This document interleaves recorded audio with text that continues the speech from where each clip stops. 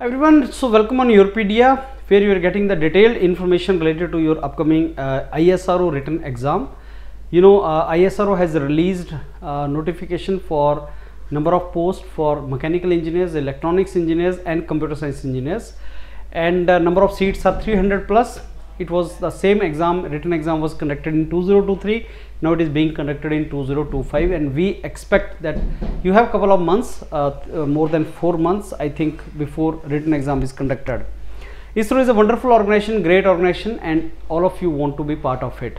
My today's video is related to a small doubt in minds of many of the candidates related to the qualification, you know, eligibility, like which branch students are eligible to write ISRO exam. I've done production engineering, I've done industrial engineering, I've done instrumentation, I've done similar branches, engineering background. So am I eligible for that or not? So there's a clause, friends, and the clause is, if you go to the ISRO notification 2025, there's a clause like, suppose I talk about electronics, BE, BTech or equivalent in electronics and communication engineering with this. Now equivalent means where you study the subjects of you know, electronics and communication. So electronics and communication should be part of that. So it should be you know, there in the, it should be the component of your engineering which you have done.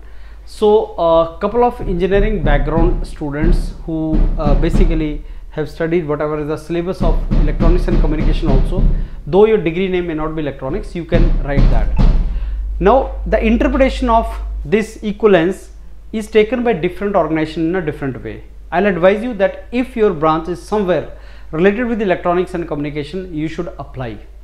You should apply because you know, that is related to their interpretation. If they think that whatever you have done, courses you have done and everything, and the degree is actually the part of this, you may be permitted to write the exam.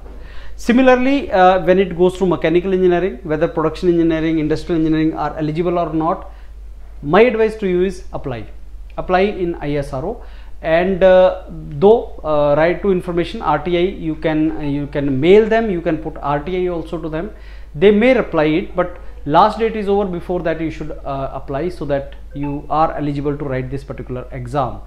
And you know, if you justify that my transcripts, my syllabus subjects which I've done, a lot of components of mechanical engineering are there, then you may get the opportunity. Certain branches like, you know, civil engineering may not be allowed, or for mechanical, obviously if it is not there, food engineering, food technology, biotechnology, obviously they are not matching.